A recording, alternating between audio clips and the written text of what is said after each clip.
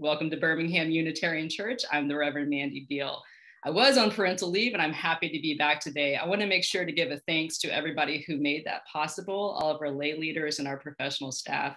I specifically want to name Teresa Honnold, who was responsible for coordinating all of the guest worship leaders. I'm very happy to be joined in worship leadership this morning by our co-directors of music ministry, Abha and Stephen Deering, as well as our religious education coordinator, Nico Van Ostrand. We have technical support today from Jane O'Neill, and our Zoom greeter this morning is Mary Jo Ebert. We are a Unitarian Universalist congregation located in Bloomfield Hills, Michigan. Even in our virtual format, we are a thriving community with a place for everyone. Social justice is an essential component of our church life. We are a Green Sanctuary congregation. We are also a capital W welcoming congregation, which means that we are fully attentive to doing the work of including gay, lesbian, bisexual, transgender, and queer individuals and their families. It is in light of that I also wish you a happy Pride Month. Our worship services are hosted on Zoom every Sunday morning at 10:30 and then later posted on Facebook and our website. After the service, we invite you to stay for a virtual coffee hour, especially if you're with us for the first time this morning. We extend a welcome to you.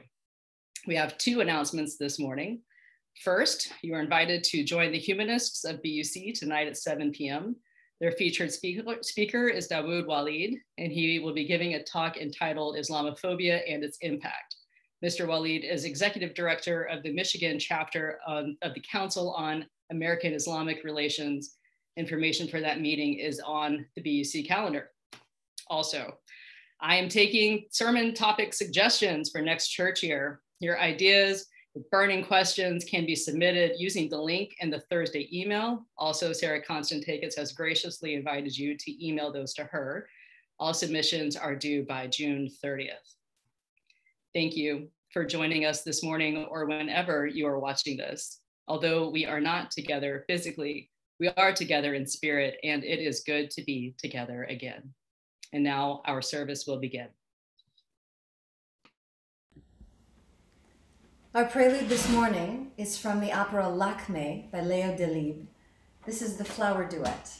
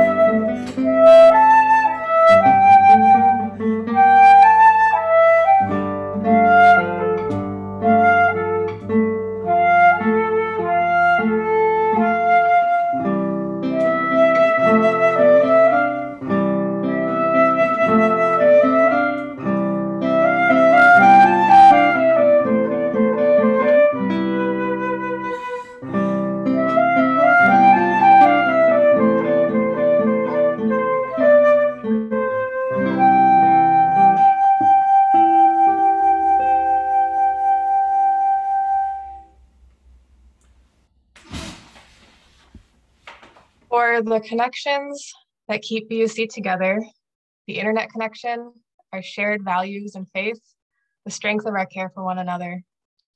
For the people who make up this community, I light the chalice.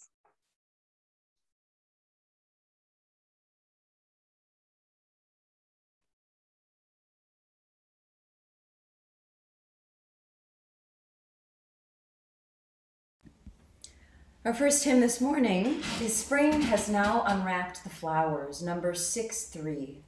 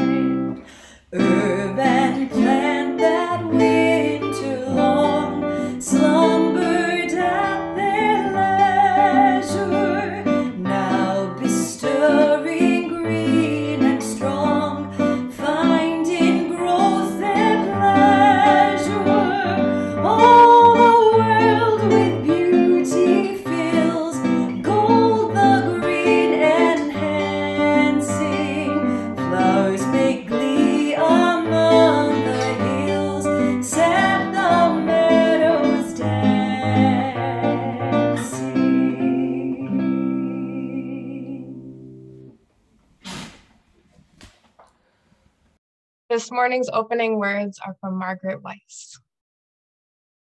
The church is not a place, it's a people. The church is not only a steeple above the tree-lined streets and cars, rather it is a people proclaiming to the world that we are here for the work of healing and of justice. The church is not walls built stone upon stone, held together by mortar, but rather person linked with person, linked with person, all ages and genders and abilities, a community built on the foundation of reason, faith, and love. The church is not just a set of doors open on Sunday morning, but the commitment day after day and moment after moment of our hearts creaking open the doors of welcome to the possibility of new experience and radical welcome. The church is not simply a building, a steeple, a pew. The church is the gathering together of all the people and experiences and fear and love and hope in our resilient hearts, gathering however we can to say to the world, welcome, come in, lay down your heartache and pick up hope and love. For the church is us, each and every one of us, together, a beacon of hope to this world that so sorely needs it. And the mission of this church is to create a free and welcoming religious community that encourages lives of integrity, learning, service, and joy. The weekly offering serves as an ongoing reminder of this mission. Sharing in this weekly practice of generosity also strengthens the bonds between the congregants and our high purpose. This is separate from your stewardship pledge. This is your weekly checking the box of yes, yes, this is what I want to do. This is where I want to be. So let there be an offering in support of this beloved community and our good works. Your contributions can be made through our website, through Venmo, username @BUCMI. A check in the mail works just fine. However you choose to give, please do so with a heart of gratitude and do so for each other. This week's offertory comes to you from BUC's house band, the Sound Messengers, who all miss playing for you. The song is Goodness by Sonny Cleveland, a tune I discovered on WDET.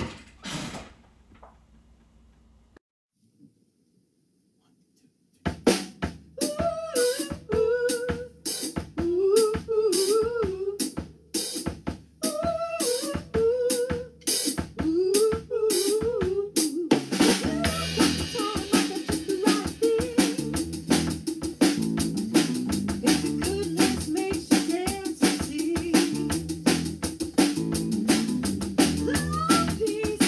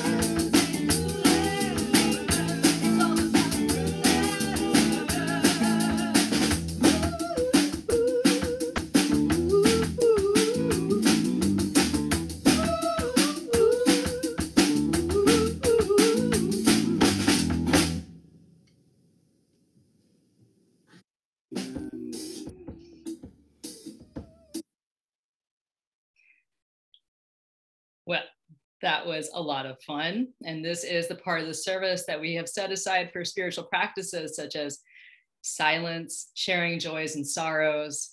Joy is a big part of that. And celebrating the goodness of our community and the goodness of life is something that we really do need to take time for. And I'm glad that we can share that as a religious community. We do pause the recording for the most gracious and loving God, one who gives us bounty and sun. We invite into this space this morning the mystery of life, the freshness of spring turning to summer. We are full of gratitude for each other and for this community and for this church. We are grateful for the strength that has brought us through this year. We are grateful for the hope that takes us into the next year. Today, we celebrate our flower communion and we meditate on what it is to be individuals who make a community. We meditate on what it is to be growing, alive, and vibrant. We know in the midst of all this joy and celebration that we also carry with us struggles and heaviness. May the witnessing and the sharing of our lives together bring lightness to those joys and struggles as we share each other's burdens. May it be so with deep gratitude, love, and joy. In the name of all things that are holy and good. Amen, and blessed be.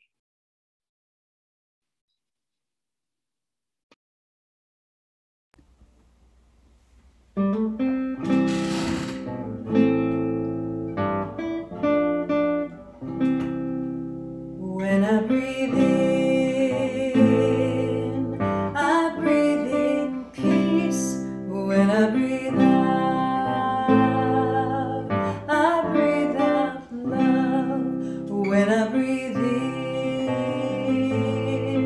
I breathe in peace. When I breathe out, I breathe out love. When I breathe in, I breathe in peace. When I breathe out, I breathe out love. When I breathe in, I breathe in peace. When I breathe out, I breathe out love.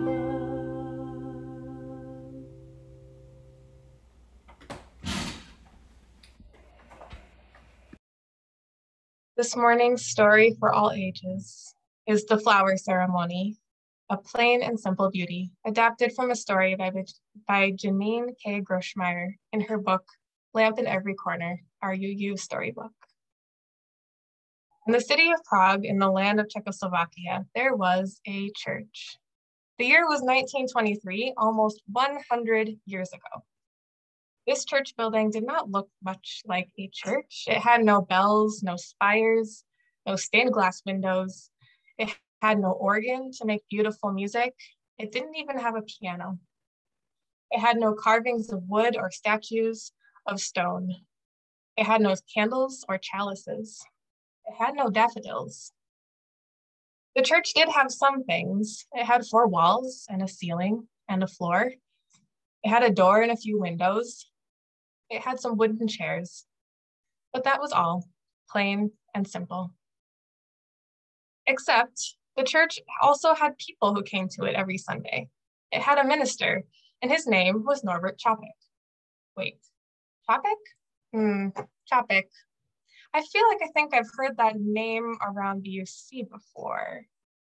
Maybe I'll remember by the end of the story. Well, this Norbert Čapek had been the minister at the plain and simple church for 2 years. Every Sunday, Minister Čapek went to church and he spoke to the people while they listened, sitting quietly and still in those hard wooden chairs.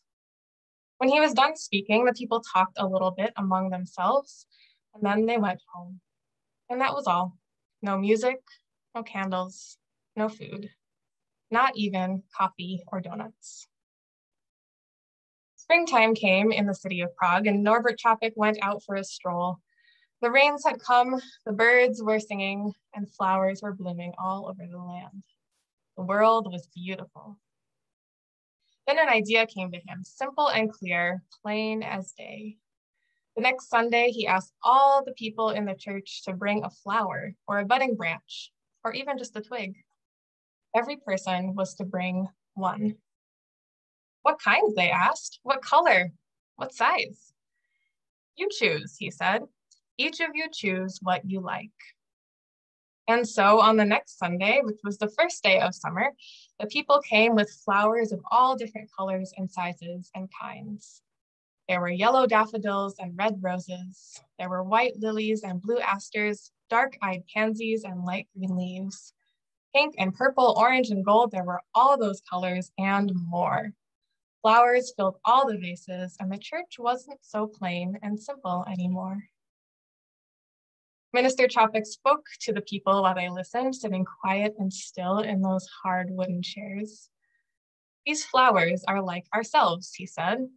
Different colors and different shapes and different sizes, each needing different kinds of care, but each beautiful, each important and special in its own way. When he was done speaking, the people talked a little bit among themselves, and then they each chose a different flower from the vases before they went home. And that was all.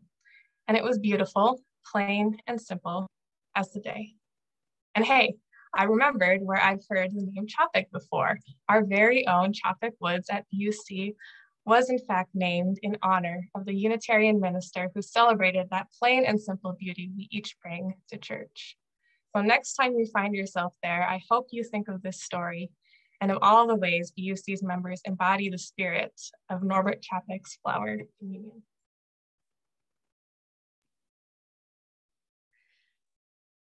And so we have reached the end of our liturgical year. Another year of church programming has come and gone, and it was a year that we spent entirely online. We have faced one or two challenges this year, and now is the appointed time to consider how we grew through those challenges. What were the flowers that we brought, and what are the flowers that we'll take away? This year, we willed our church into being in unexpected and deeply profound ways. It is tempting to say that technology is what held us together this year, but it wasn't technology, it was tenacity. We are a remarkable community, and what we've done, how we've made church this year has been remarkable. BUC was founded by remarkable people who were dedicated enough to liberal religion to bring it home to the suburbs. They wanted to create their own church, even though they didn't have a building. They knew that church isn't a building, it's a community. And that's where they wanted their church to be, in their community. And this year, we've been reminded that church isn't a building, and we've come to know that community is not limited by geography. Our forebears met in living rooms, and this year, so did we. And through this year's challenges, we found new and perhaps deeper appreciation for each other, both as individuals and as a church. We've learned a lot about what it means to be a church without taking it for granted that we'll see each other next week. We haven't had the convenience of casual greetings or the luxury of leaving something unsaid. We've learned the urgency of those expressions of love, those affirmations of belonging to each other. We've had to be intentional about saying those things. And we've gotten good at earnest expressions of care and concern. And we've learned a new vulnerability that will serve us for years to come. Casually going, good morning, didn't cut it this year, and it's not going to cut it next year. We've learned the value of going deeper. There's a story that's been on my mind throughout this year, 18 months. It has absolutely nothing to do with flowers, and so I hope that you will indulge me. Several decades ago, scientists from many disciplines created an experiment in human living in an artificial environment. They wanted to observe what would happen if you stuck people in an enclosed space and they had no access to outside resources or outside contact. It was called Biosphere 2. It They wanted to apply the results of this experiment to plans for a future space colony. And what they found that pertains to us today is the trees in certain biomes didn't grow tall enough. They didn't grow the way that they were expected. And scientists couldn't understand why. The trees, like everything else in the biosphere, had what they needed. They had rich soil, plenty of sunlight and water, and those trees lived. They just didn't thrive. And after the experiment was completed and scientists began sorting through the data, they realized that there was a missing factor. They hadn't taken into full consideration the importance of wind. Trees need to be pushed around by wind in order to grow strong enough to support the weight of being tall. The trees were fine, they just didn't do what they were meant to do. The phenomenon is called stress wood. There are similar processes called tension wood and reaction wood. I don't understand what all of these are. Probably somebody else does. I encourage you to ask them. What I do know is that trees are stronger in the places where they've been under stress from wind or other external forces. The part where they bend over and look funny is stronger than the parts where they go up straight. The lesson here is that trees need to be challenged in order to grow properly, to do what they are meant to do. This wisdom is obviously applicable to human life, both individually and collectively. Our growth is accelerated through the experience of adversity. And this year gave us the opportunity for quite a growth spurt, a chance to figure out what it is we're meant to do and the strength to actually do it. This year showed us who we are at our core. Who is BUC without the trappings of a beautiful building? Who are we as a congregation without that ease of casual fellowship? When we were stripped bare down to our most basic elements, we found grace for each other's shortcomings. We found compassion for each other's heartache. We found a dedication to showing up even when it wasn't convenient or easy. And it turns out that that's what we're good at. That's who we are underneath it all. That's what I'll remember most about this time of challenge. And that is what we're meant to do. That is what we can build on in the time to come: grace, compassion, dedication. Now, sure, I'll remember the church services and the meetings that went a little weird because of the vagaries of technology. But what I'll remember twice as much are those of you who persevered. I'll remember those of you who showed up to programs, classes, events, worship services using Zoom and all of its issues. You may have been sideways or upside down for a few of those meetings, but you were there. Maybe it was a close-up of your nostril, but you were there. You showed the same commitment to liberal religion that our founders did when they created Birmingham Unitarian Church all those years ago. Today, we are completing an entire church year spent online, something that those forebears could never have imagined, but we did that. We did that. You did that. You have kept our congregation alive and resilient and thriving in the winds of the past year. You tried new things. You probably didn't like it, but you did it. You asked for help. You took care of each other. You did what you had to do to take care of yourself, your friends, and our beloved community. That's what got us this far, and that's what will continue to help move us forward, to be what we're meant to be and to have the strength to do it. It is not technology. It is not ease. It's not a beautiful building. It is us. Our love for each other and our love for our church has outweighed our frustrations and our despair. It is our commitment to each other and to our faith that has given us the fortitude to keep trying and the hope to be patient. We have spent a year and a half in this storm being blown about by the wind and the driving rain. And we're still here, stronger than ever because the work that we've done to overcome the obstacles, the discernment of what we're meant to do and the strength to do it being an active part of this church means something a little more now, doesn't it? Looking around and seeing those same faces week after week, slogging it through, means something more now. It was a stressful year, to be sure, but through the experience of the storm, we grew stress wood and the subsequent strength that we need to support growth. This storm did not break us. I don't mean to challenge any forces there, but I don't think anything can break us.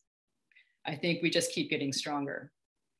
And I think that what has happened in this past 18 months has made us ready for whatever comes next.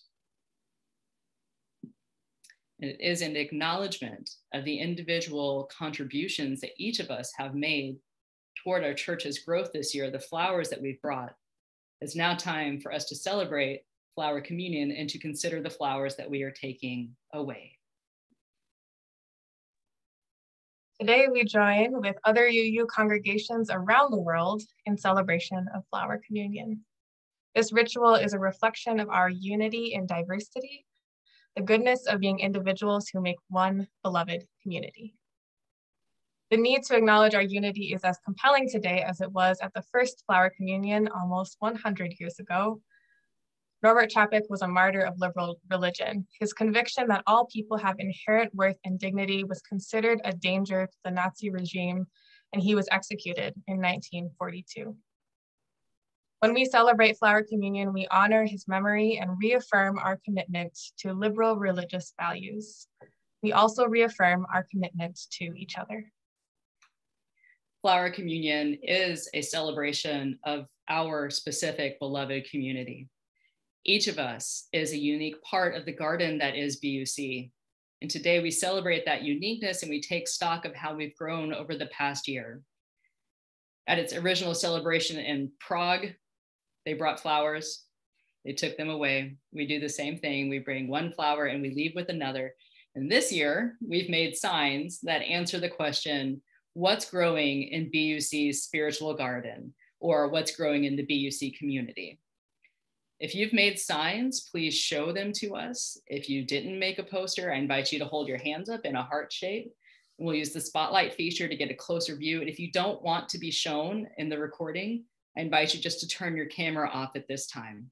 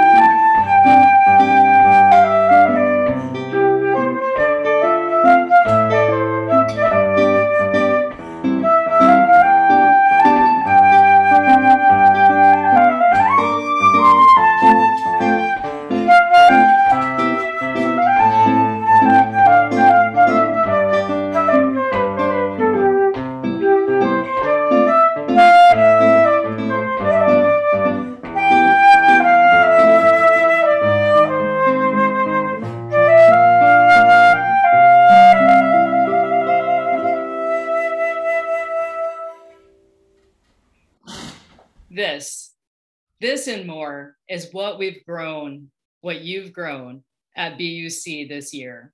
These are the seeds that we've sown and we've lovingly tended, and we've done that work together. We are truly a blessing to one another, and we truly are all growing because of the flowers that we've brought. And we take away more than what we were before we got here. May it be so.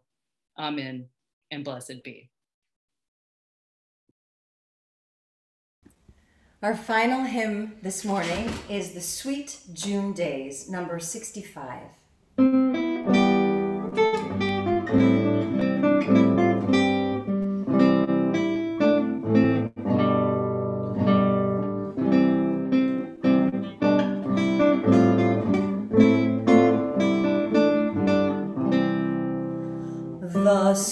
sweet June days are come again. Once more the glad earth yields its golden wealth of ripening grain and breath of clover fields, and deepening shade of summer woods, and glow of summer air, and winging thoughts and happy moods of love and joy and prayer.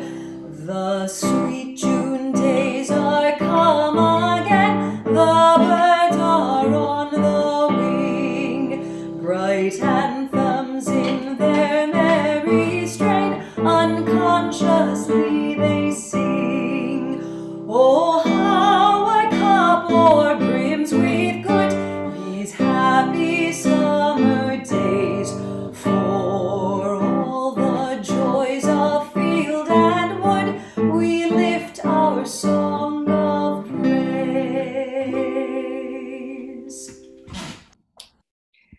And go now out into this world, take with you some of the hope and the joy that you found here this morning. Continue blooming, continue growing, continue encouraging each other in those tasks as well. May it be so. Amen, and blessed be.